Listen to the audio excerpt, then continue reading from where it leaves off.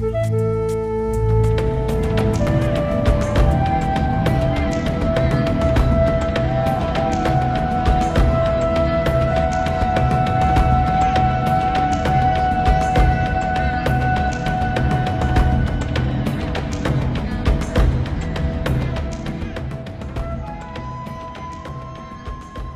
welcome once again to our Bible studies here at Bible Talk, In Search of Christianity. And here is Dryden, New York, in upstate New York. And Alice and I are joined by Bob and Pam Rizzoni. So we're just all blessed that we can be with you this evening. If indeed it's this evening when you're watching. Amen. So before we start, we're going to pick up in our study of the Sermon on the Mount. And we're still in the Beatitudes, and tonight we're going to start with Blessed are the merciful, for they shall receive mercy. But before we do that, I'm going to ask Brother Bob if you will ask God's blessing upon our time together. Well, Father, we just thank you for your goodness and your mercy, Lord God. Thank you, Jesus. Father, we thank you that you care for us all the time, Yes, Lord. that you never leave us nor forsake us, and we ask for your presence here tonight. In Jesus' name, amen. Amen. Amen. Amen. All right. The topic for tonight, as I said, is mercy. All right? I want to read the dictionary definition of the word mercy so we have common ground and we know what we're talking about. The Random House Dictionary says that mercy is kindly forbearance shown towards an offender or an enemy. Or it's the discretionary power of a judge to pardon someone or to mitigate punishment. Or it's compassionate treatment of an attitude towards an offender, an adversary. Okay? The one thing I want to make a point of here, okay, it certainly is forbearance. It's being kind to your enemies, offenders. The second one, the discretionary power of a judge to pardon someone or mitigate punishment, we're talking about the mercy of God. And I want to make it clear right off the bat, he does not have the right to pardon somebody from the law. He spoke to Jeremiah and said he watches over his word to perform it. The word says that it cannot be broken. Jesus said that God cannot lie. So God is bound by what he has proclaimed and spoken. He's bound by his word. He does not have the freedom to break his own commandments. Right, Okay? Right. So I want to make that clear right off the bat. And when we're talking about mercy, this is something that is so important to the Lord. You know, Hosea in 8:6, it says, this is God speaking through the prophet. And he said, for I desired mercy and not sacrifice, and the knowledge of God more than burnt offerings. Yes. His desire in our lives is that we would show mercy, because we have been shown mercy, right? But mercy, apart from the knowledge of God, is no more than man's sympathy. You have to understand God. You have to know God in order to show and use the mercy of God. Right? Now, we're going to get right into this in a very deep theological way here. In order to understand mercy, you have to understand the mercy seat. Okay? When God brought the Hebrews out of Egypt and delivered them through the parted Red Sea by the hand of Moses and Aaron, one of the first things he did is he commanded that the tabernacle, right? The Ark of the Covenant be built. Right. And I want to read a part of that, all right? So I'm reading here from Exodus 25, and I'm starting in verse 17. And God commanded Moses, and he said, you shall make a mercy seat of pure gold, 2.5 cubits long and 1.5 cubits wide. You shall make 2 cherubim of gold, make them of hammered work at the 2 ends of the mercy seat. Make 1 cherub at one end and 1 cherub at the other end. You shall make the cherubim of one piece with the mercy seat at its 2 ends.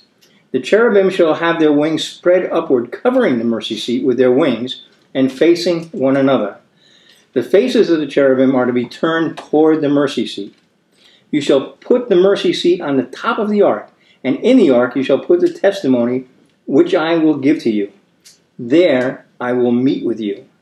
And from above the mercy seat, from between the 2 cherubim which are on the ark of the testimony, I will speak to you about all that I will give you in commandment for the sons of Israel. Okay, how important is this? This is the place where God is. and man meet, is in the at the mercy seat, Right. at the Ark of the Covenant. This is what wound up in the temple, right? It was protected by the veil. It was so holy that only the high priest could enter to be in there, and that only once a year, right? This is a replica of what is in heaven. Absolutely. Now, here's where it gets a little bit theological, but this is important, and I think you won't have any problem with this. The Hebrew word for that mercy seat is kapareth. Okay? The Greek word is hilasterion. Now, that's the Greek word that's used in the New Testament and used in the Septuagint version of the Old Testament, which was a Greek version of the Old Testament made by 70 rabbinical or Jewish Bible scholars. And then in the Latin, it was called the propitiation. It comes from the word for propitiation. So these are the words that are important: propitiation, kapareth, hilasterion, all right? Because the kapareth was literally the place where God and man met, okay? And then it says in Romans, Paul wrote in Romans and said, because by the works of the law, no flesh will be justified in his sight. For through the law comes the knowledge of sin. But now, apart from the law, the righteousness of God has been manifested, being witnessed by the law and the prophets, even the righteousness of God through faith in Jesus Christ for all those who believe. It comes through Jesus Christ. For there is no distinction, for all have sinned and fall short of the glory of God, being justified as a gift by his grace through the redemption which is in Christ Jesus, who God publicly displayed as a propitiation, hilasterion, in his blood through faith. Sure. And I just want to read you a few verses here, because I want you to get a grasp on this. In Hebrews 2:17, it says that therefore he, Jesus, had to be made like his brethren in all things, so that he might become a merciful and faithful high priest in all things pertaining to God, to make propitiation for the sins of the people. And he himself, it says in 1 John 2:2, is the propitiation for our sins. Okay?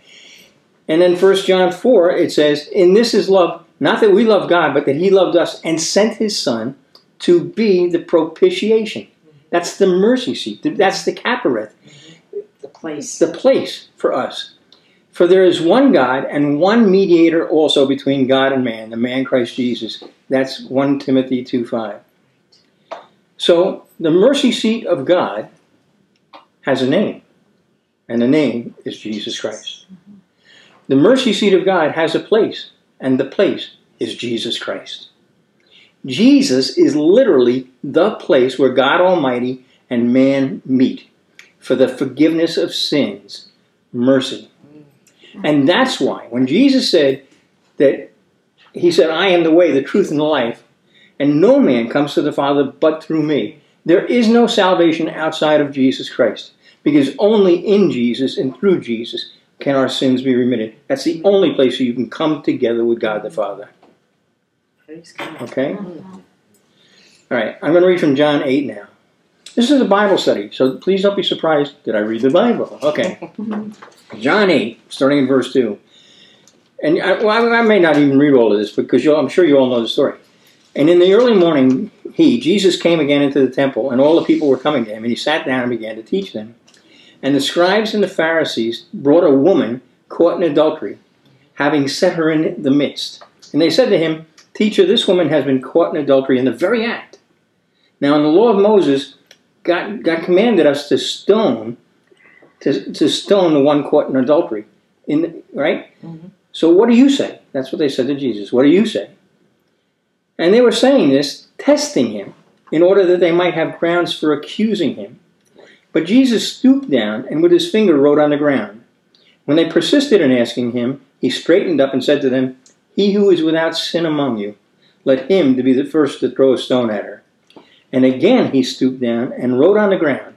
And when they heard it, they began to go out one by one, beginning with the older ones, and he was left alone, and the woman, where she was in the midst.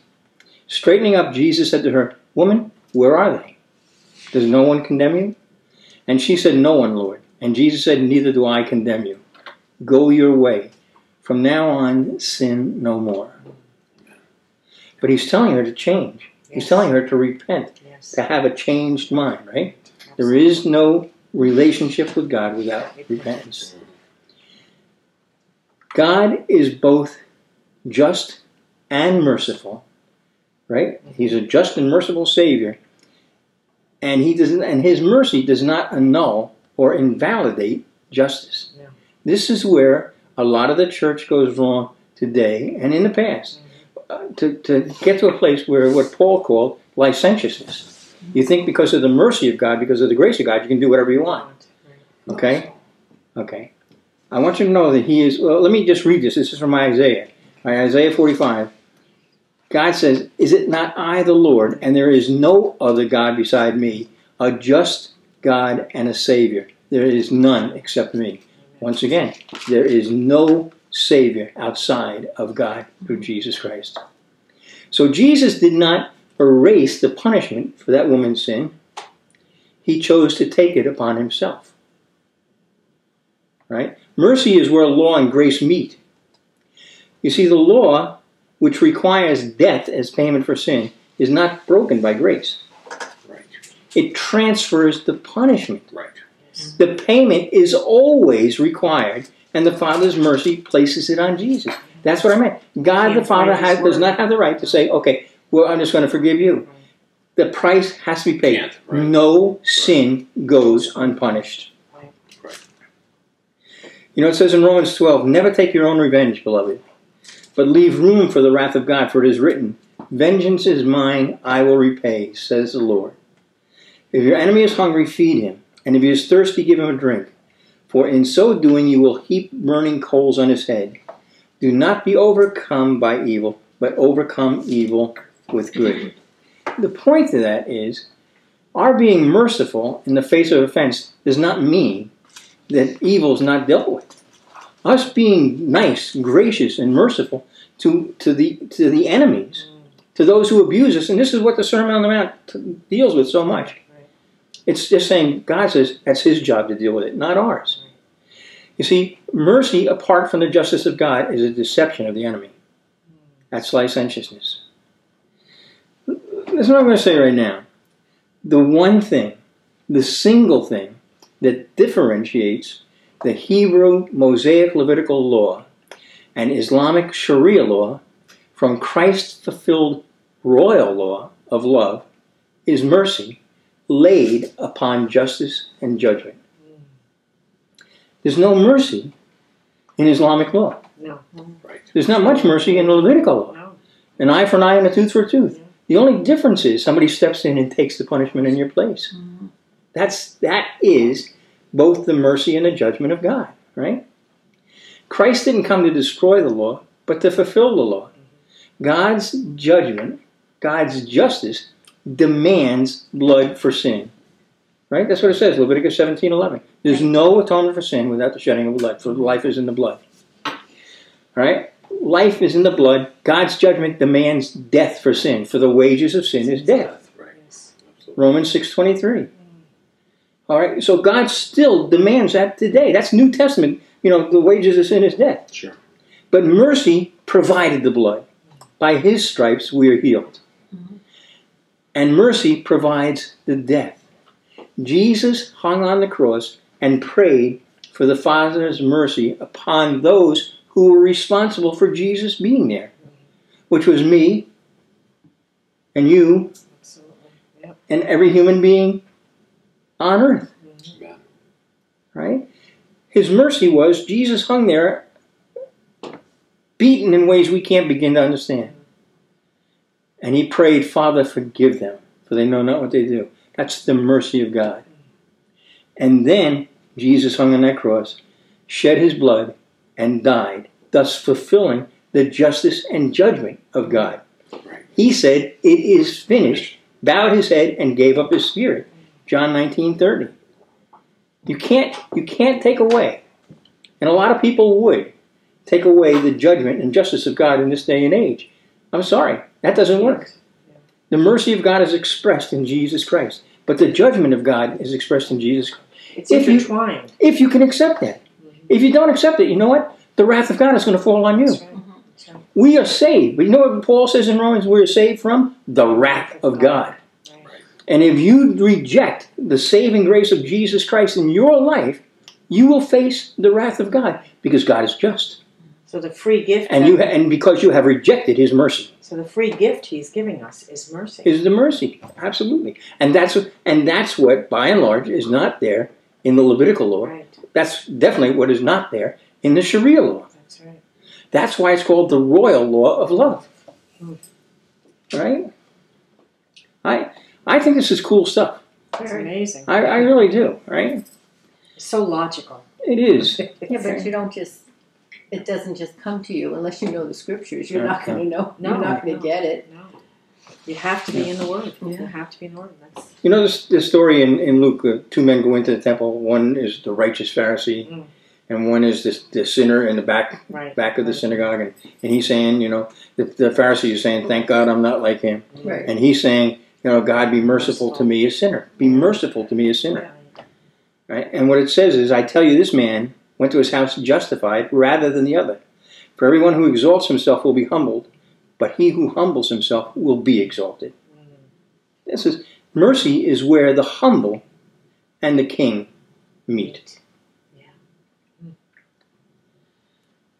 Know one other place? Of course you do. Bethesda. Bethesda in John 5:2 literally means house of mercy. That's right. That's Yeah. right. Yeah. The word Beth, It's you know, house. Beth's house. Yes. Beth is house, Mhm. right? Bethlehem is the house of bread. Beth Debar. We first came together back here in New York, but downstate New York, out in the suburbs of New York City, back in the 70s, when Late 70s. we had 77. started a congregation, and the name of the congregation was Beth Debar, which House. means house of the word. Years later, I started another congregation down in Florida that was called Beth Hallel, the house of praise. Right? See, now it says there is in Jerusalem by the sheep gate a pool, which is called in Hebrew Bethesda, having 5 porticos. In these lay a multitude of those who were sick, blind and lame and withered, waiting for the movement of the waters. For an angel of the Lord went down at a certain season into the pool and stirred up the water. Whoever then first, and after the stirring up of the water, stepped in was made well from whatever disease in which he was afflicted. A man was there who had been ill for 38 years. When Jesus saw him lying there and knew that he had already been a long time in that condition, he said to him, "Do you wish to get well?" The sick man answered him and said, "Sir, I have no man to put me into the pool when the water is stirred up. But while I'm coming, another steps down before me." Jesus said to him, "Get up, pick up your pallet and walk." Immediately the man became well and picked up his pallet and began to walk. That was at a place that is called Place of mercy. the house of mercy. Mm. Jesus Christ, it says in Hebrews 13, is the same yesterday, today, and yes forever. That mercy, that grace, that love of God is the same today as it was 2,000 years ago. And if you call out to Jesus, those who call upon the name of the Lord shall be saved. So I encourage you, regardless of what your situation is, regardless of what problem you might be experiencing, call upon the name of the Lord. Because He is merciful. He is merciful. Yes, He is. And yes, you know what? You can be a dirty rat. You can be a bad person. But the simple fact of the matter is, that's all there are in this world. That's it. I mean, there is none righteous, not even one. That's what it was. So it is the grace of God that if, you know, you probably know this verse. For God so loved the world that He gave His only begotten Son, so that whosoever would receive Him, would believe, will have that eternal life. And by His stripes, His shed blood, we are healed. Let me ask you a question. We're looking at verse 7. It says, "Blessed are the merciful, Yes, for they shall receive mercy." yes. It's kind of a strange statement, Right. because how can you give what you don't have? But in giving what you have, do you receive more? From whom Much yes, is given. given, Do you see what I'm much saying? is required, yes. I mean, if you haven't received mercy from God, you can't give it. If you don't have it. And yet it says, "For they shall receive mercy." So it's a continual, we are sinners saved by grace. Guess what? I need mercy all the time. Yes. That's Mercy right. is new each Because, morning. well, no, I mean, that is the second part, and it is. This is a cyclical thing. Yeah. Blessed are the merciful, for they shall receive mercy. Well, you couldn't be merciful had you already not received Right, mercy. exactly. Okay? And it's not a vicious circle, hallelujah. It's a hallelujah circle, That's all right? Right. Don't be deceived. God is not mocked, it says. For whatever a man sows, he will also reap. You put out mercy, you're going to get mercy. But you have the power to do that because you have been the beneficiary of mercy, all right? It's not about earning the mercy of God, but being faithful stewards of God's gift of mercy that he's already given you. This is what Peter wrote, right? When Peter said, as each one has received a special gift, employ it in serving one another as good stewards of the manifold grace of God. 1 Peter 4:10. Did you say that people before they receive God's mercy, what they only have to give is sympathy? That's exactly all they right. have. Okay. That really is Well, right. that's why I brought that at the Yes. But see, it's kind of, you're empowered to do this because you have been forgiven, which is receiving the mercy of God. right. And because you have been forgiven much, you should be prepared to forgive much. Right. This is the gospel, and this is we were having a conversation earlier today when we were fellowshipping and praying earlier, and I was talking about a time when I had been asked to teach the Our Father at a church in upstate New York, and this was going back almost 40 years. And when I did, it created a great stir because really what people wanted me to do is help teenagers memorize the Our Father. They called the wrong guy to do that. Because I said that, the Our Father is one of the most beautiful prayers. And it's not, it's not the Lord's Prayer. No. That's a misnomer. That's the church's prayer. Yeah. He said, when you pray this way. You know what the Lord's Prayer is? Not my will, but thy will be done. That's the Lord's Prayer. And that's what we need to get to. But that prayer, beautiful as it is, you realize basically what it says in the middle of there is, you're asking God, the instruction of Jesus is ask God the Father and say to him, Father, don't forgive me any better than I forgive others. Yes. Forgive us our debts as we forgive others. The way we forgive others, we'd like you to forgive us. That's scary unless you are walking in the fullness of the grace of God, which is what you should be doing. Okay? You have received so much. You have received the fullness of the mercy of God. That's what you now have to give. And the thing is, the more you give, the more he will pour into you. The more mercy you will receive. The deeper your understanding of mercy will be. When you begin to go out and be merciful to the unlovable, Yes.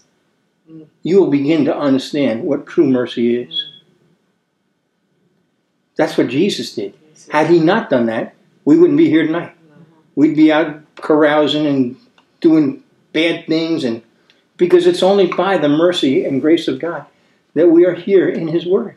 Right? It's kept us. But God gave it to us. It says in 2 Corinthians, Paul wrote, now he who supplies seed to the sower and bread for food will supply and multiply your seed for sowing and increase the harvest of your righteousness. He is pouring his mercy into you. It's an ongoing thing. When Peter questioned Jesus about how many times he must forgive, as much as 7 times, he said, should I forgive somebody as much? And I can kind of see Peter saying this with some indignation. What you expect me to forgive 7 times? And Jesus said to him, I did not say to you up to 7 times, but 70 times 7. Matthew 18:22. Now, by and large, I don't like to paraphrase scripture, but I'm going to paraphrase that. How many times should you forgive? 1 more time. Always 1 more time. Forgiveness should be bursting out of our heart because the love of God has been poured into our hearts through the Holy Spirit. When Jesus said that, he went on to tell this parable. For the kingdom of heaven, for this reason the kingdom of heaven may be compared to a king who wished to settle accounts with his slaves. Now I'm reading from Matthew, right? Matthew 18:23. When he had begun to settle them, the one who owed him 10,000 talents was brought to him. But since he did not have the means to repay, his Lord commanded him to be sold along with his wife and children and all that he had, and repayment be made. Justice is justice, right? Yes. So that slave fell to the ground and prostrated himself before him, saying, Have patience with me, Lord, and I will repay you everything. And the Lord of that slave felt compassion and released him and forgave him the debt. But that slave went out and found one of his fellow slaves who owed him 100 denarii. And he seized him and began to choke him, saying, pay back what you owe. So his fellow slave fell to the ground and began to plead with him, saying, have patience with me and I will repay you. But he was unwilling, and went and threw him in prison until he should pay back what was owed. So when his fellow slaves saw what had happened, they were deeply grieved and came and reported to their lord all that had happened. Then summoning him, his lord said to him, you wicked slave, I forgave you all that debt because you pleaded with me. Should you not also have mercy on your fellow slave in the same way that I had mercy on you? And his lord, moved with anger, there's a righteous anger, handed him over to the torturers until he should repay all that was owed him. My heavenly Father will also do the same to you if each of you does not forgive his brother from your heart. I want to tell you that unforgiveness will cripple you. Absolutely. It will cripple you spiritually, and so many times I've seen it cripple people physically. Absolutely. It has incredible power. Release that. Do good. What was Paul saying in Romans? You have somebody who's doing you harm. If your enemy's hungry, feed him. If he's thirsty, give him a drink. Bless him. Forgive him. God will deal with him. Yes. It's God's job, not yours. Vengeance is mine. Saith the Lord. Absolutely. So, you know, my desire, we were having this conversation as we were driving up to Dryden. I don't remember what brought it about, talking about success. I used to do a seminar. I've done seminars on success in business. And one of the reasons I retitled that was because if you ask 100 people to define success, they'll have 115 different answers. And I say, for a Christian, there is only one definition of success. Only one. Only one. And that is when you meet him face to face, his master will say to him, to you, well done, good and faithful servant. Yes. You were faithful with a few things, I will put you in charge of many things. Enter into the joy of your master. Matthew 25. If you don't hear those words, I don't care what you've accomplished on this earth, you failed. That's right. I don't care what you've accumulated on this earth, you failed. That's right. That is the measure of success, is that you have been pleasing to God. And you will be pleasing him if, in imitation of him, you pour out mercy and love. Trust me, he will take care of the justice, Yes. because he is just, and his Absolutely. judgments are just. Absolutely. Hallelujah. We are now his ambassadors. We're ambassadors for Christ, that's what it says. We have a ministry of reconciliation. Yes. That's bringing people to the knowledge of the Lord that they might come to him. The purpose and manifestation of God's mercy is that reconciliation. That's the purpose of it all. Yes. Usins, not a church building, are the place, the temple of the Holy Spirit, where the lost can meet God. Hallelujah. Yeah. That's why it says, but thanks be to God, who always leads us in the triumph of Christ, and manifests through us the sweet aroma of the knowledge of Jesus in every place. 2 Corinthians 2. You have incredible power to bring the love, the forgiveness, the grace, the mercy of God into other people's lives. Father, I pray that we would be faithful to use for you what you have given to us, that we might receive all the more and be equipped to do all the more. We praise you and thank you, Father, for the gift of your Son, Jesus Christ, our propitiation. In God's name I pray that. Hallelujah. So, until next time, and don't forget to be back. Same time, same place. Maybe not. Maybe not. Bye-bye. Bye. Stood an old rugged cross, the emblem of suffering and shame. But I love that old cross, where the dearest and best for a world of lost sinners